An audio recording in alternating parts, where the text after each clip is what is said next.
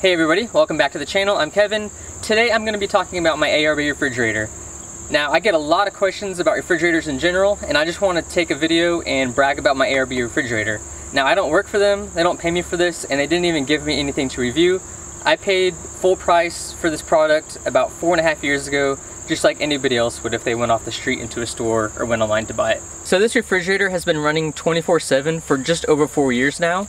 I've had this refrigerator in 2 Jeep Wranglers, I've had it in 2 off-road trailers, and finally it's found its home in the back of my Toyota Tacoma. Now the most impressive part is, before I had this topper on the back of my truck, this refrigerator sat in the open. So Hurricane Irma, every tropical storm, every afternoon thunderstorm, extreme heat, because where I park my truck is direct sunlight, and you add the black bed liner of the truck and just the heat reflecting off that on the refrigerator, this thing just continuously runs and runs and runs.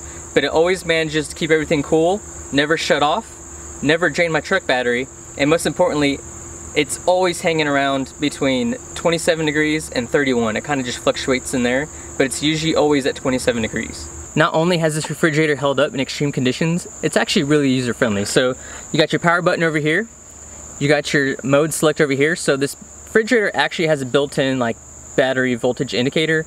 So if it senses that your vehicle battery gets down to a certain level, the refrigerator will actually shut off. That way you don't come out to your truck and you won't be able to start it with a dead battery. So no matter what I put this refrigerator through, no matter how much power it uses or how long I leave my truck just sitting in the yard or at work or out in the woods, I will never come out to a dead battery. I can always start my truck, I'll never be stranded. So that's a really good feature. It's kind of standard on almost all refrigerators now, but this one I can vouch, this one works really well. Of course you got your LCD display right here. Temperature, it says 31 right now, but we've been out in the sun, and the temperature actually, my topper kind of creates like a little greenhouse. It traps the heat in there, so the refrigerator has to work a little bit more than if it was just, you know, in a regular back of an SUV or something probably. Then over here you got your temperature, plus and minus over here. You can set the temperature which you want, and then you kind of just set it and forget it. So really user friendly. I never ever mess with these controls. So on the back and the front of the refrigerator, there's these nice grab handles right here, which is what I use to secure it with. I have these turnbuckles, highly recommend these, really easy. You can get them at Home Depot. I don't think they have the stainless ones. I bought these from a boat store because I had some of these to hold a cooler on one of my flats boats. But those, I recommend turnbuckles for securing this thing. You don't want this thing flying around if you get in an accident or if you're off-roading. But on the back here is our 2 power sources. It has 12 volt and 110.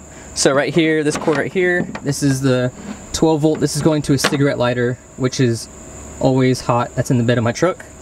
And this plug right here is for 110. So if you're at the house, or if you want to take this into, say, a hotel room, if you're traveling and you want to take the refrigerator in there with you, you can plug this into a hotel room, motel room. If you're camping and it's got shore power, you can plug this in with an extension cord. Or sometimes I just take the refrigerator all the way out and just leave it out in the woods next to the power. So the fact that this has both is really handy. Again, up in today's standards, that's kind of the normal for refrigerators, 12 volt ones for cars. So let's just talk about how the refrigerator's held up itself. So a lot of fading up here on top, which is pretty normal. Nothing is brittle. This thing is just as solid as the day I bought it. The only thing I did notice is this blue plastic trim around here. You can kind of get your fingernails back there, kind of separate it, but I can't pull it apart. So it's still strong in there. It's just maybe there's some glue or something back there and the glue started releasing in the heat. But other than that, I can't pull that down, I can't break it. None of these grates right here that go around the compressor, none of these have been brittle or broken. They're all strong the day I bought it. So this is one of my favorite features of this refrigerator, and I didn't even realize it did this until after I purchased it, and I thought I personally broke it. I've been gifted quite a few refrigerators over the years to do reviews on, and this is the only refrigerator I can think of that does this. The Smittybilt might. There's one that's kind of like a clone like the ARB, but I'm not for certain, but I can tell you this refrigerator does it. Now when you buy the refrigerator, hopefully in your mind you have a place of where it's going to go. If it's in the bed of a truck like this, or maybe in an SUV, a 4Runner, what have you, most refrigerators, the lids are going to open up like this. So if you're on top of a box or in the back of an SUV, you can't really open up the lid and reach down in there and pull out drinks and eggs and cartons and you name it. So what ARB did with this refrigerator is they made the top just pull off. So the top comes off, and you can reach down in there, you can pull it out on the slide. It makes it really easy. You can put entire bags of ice in there, 12 packs, you name it. And I never have an issue no matter where this refrigerator is, whether it's just sitting in the back seat of a truck, whether it's in the back of one of our camper trailers, the bed of the truck, on top of the bottom. It doesn't matter where it is. You can always get access to it, which is really nice. And that's as easy as it is to put back on. So here's a close-up of the top after years of abuse and being out in the sun. It's really good condition, not brittle by any means. The only thing is the little ARB stickers hold on for dear life. I'm trying to hold on to that thing as long as possible.